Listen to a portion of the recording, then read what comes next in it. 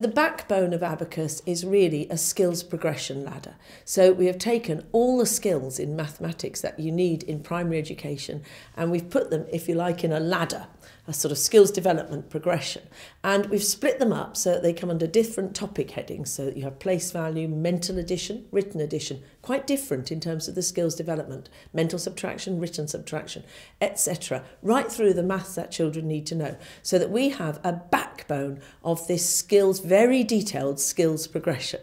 And then in order to make that accessible for teachers, because it's a massive spreadsheet, in order to make that more better for teachers, we've got it so that you can click in at any point and think, what are the prerequisites? What are the next skills? Maybe the prerequisites aren't all from the same bit, so you might need a prerequisite skill in place value for doing some written addition.